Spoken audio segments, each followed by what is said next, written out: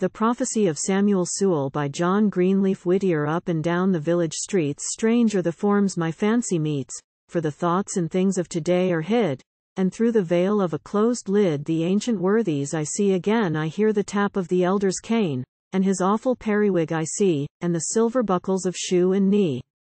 Stately and slow, with thoughtful air, his black cap hiding his whitened hair, walks the judge of the great Assize, Samuel Sewall the good and wise. His face with lines of firmness wrought, he wears the look of a man unbought, who swears to his hurt and changes not, yet, touched and softened nevertheless with the grace of Christian gentleness, the face that a child would climb to kiss. True and tender and brave and just, that man might honor and woman trust. Touching and sad, a tale is told, like a penitent hymn of the psalmist old, of the fast which the good man lifelong kept to with a haunting sorrow that never slept, as the circling year brought round the time of an error that left the sting of crime, when he sat on the bench of the witchcraft courts, with the laws of Moses and Hale's reports, and spake, in the name of both, the word that gave the witch's neck to the cord, and piled the oaken planks that pressed the feeble life from the warlock's breast. All the day long, from dawn to dawn, his door was bolted, his curtain drawn, no foot on his silent threshold trod, no eye looked on him save that of God, as he baffled the ghosts of the dead with charms of penitent tears, and prayers, and psalms, and, with precious proofs from the sacred word of the boundless pity and love of the Lord, his faith confirmed and his trust renewed that the sin of his ignorance, sorely rude, might be washed away in the mingled flood of his human sorrow and Christ's dear blood. Green forever the memory be of the judge of the old theocracy, whom even his errors glorified, like a far-seen, sunlit mountainside by the cloudy shadows which o'er it glide. I honor and praise to the Puritan who the halting step of his age outran, and, seeing the infinite worth of man in the priceless gift the Father gave, in the infinite love that stooped to save, dared not brand his brother a slave, who doth such wrong, he was wont to say, in his own quaint, picture-loving way, flings up to heaven a hand grenade which God shall cast down upon his head. Widely as heaven and hell, contrast that brave old jurist of the past and the cunning trickster and knave of courts who the holy features of truth distorts, ruling as right the will of the strong, poverty, crime, and weakness wrong. Wide-eared to power, to the wronged and weak deaf as Egypt's gods of leek, scoffing aside at parties not order of nature and law of God, for whose dabbled ermine respect were waste, reverence folly, and awe misplaced, justice of whom were vain to seek as from Kurdish robber or Syrian sheik. Oh, leave the wretch to his bribes and sins, let him rot in the web of lies he spins. To the saintly soul of the early day, to the Christian judge, let us turn and say, praise and thanks for an honest man. Glory to God for the Puritan. I see, far southward, this quiet day, the hills of Newbury rolling away, with the many tints of the season gay, dreamily blending in autumn mist crimson, and gold, and amethyst. Long and low, with dwarf trees crowned, Plum Island lies, like a whale aground,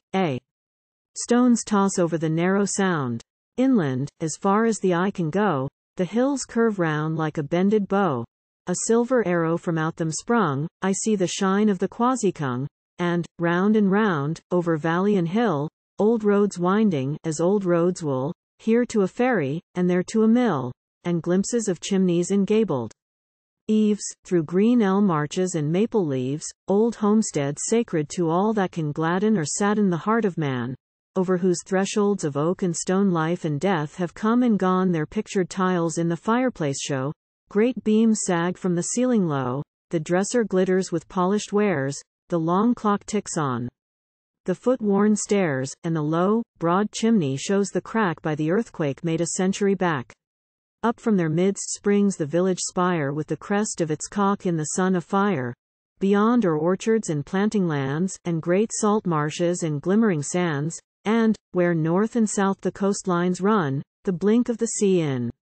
breeze and sun. I see it all like a chart unrolled, but my thoughts are full of the past and old. I hear the tales of my boyhood told, and the shadows and shapes of early days flit dimly by in the veiling haze, with measured movement and rhythmic chime weaving like shuttles my web of rhyme.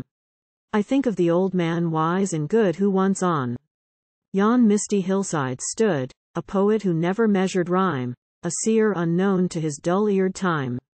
And, propped on his staff of age, looked down, with his boyhood's love, on his native town, where, written, as if on its hills and plains, his burden of prophecy yet remains, for the voices of wood, and wave, and wind to read in the ear of the musing mind. As long as Plum Island, to guard the coast is God appointed, shall keep its post, as long as a salmon shall haunt the deep of Merrimack River, or sturgeon leap, as long as pickerel swift and slim, or red-backed perch, in Crane Pond swim, as long as the annual seafowl know their time to come and their time to go, as long as cattle shall roam at will the green grass meadows by Turkey Hill, as long as sheep shall look from the side of Aldtown Hill on Marish's Wide, and Parker River, and Salt Sea Tide, as long as a wandering pigeon shall search the fields below from his white oak perch, when the barley harvest is ripe and shorn, and the dry husks fall from the standing corn, as long as nature shall not grow old, nor drop her work from her doting hold, and her care for the Indian corn forget, and the yellow rose in pairs to set, so long shall Christians here be born, grow up and ripen as God's sweet corn. By the beak of bird, by the breath of frost, shall never a holy ear be lost, but, husked by death in the planter's sight, be sown again in the fields of light. The island still is purple with plums, up the river the salmon comes, the sturgeon leaps, and the wild fowl feeds on hillside berries and marish seeds, all the beautiful signs remain. From springtime sowing to autumn rain the good man's vision returns again. And let us hope, as well we can, that the silent angel who garners man may find some grain as of old lie found in the human cornfield ripe and sound, and the Lord of the harvest deign to own the precious seed by the fathers sown.